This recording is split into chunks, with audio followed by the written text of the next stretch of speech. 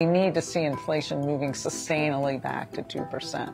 We don't want to move on one data report. We want to sort of see that the trend is continuing down. And so I think we just need to sort of look at that, right, evolution of the economy to be able to assess, right, the balance of risk, right? And you're still viewing 3 rate cuts this year as your baseline? Yeah, that was what I had submitted in the last round of SEPs. We'll get another round, of course, and I'll do a total look at it. But right now, that feels about right to me if the economy evolves as I anticipate it will.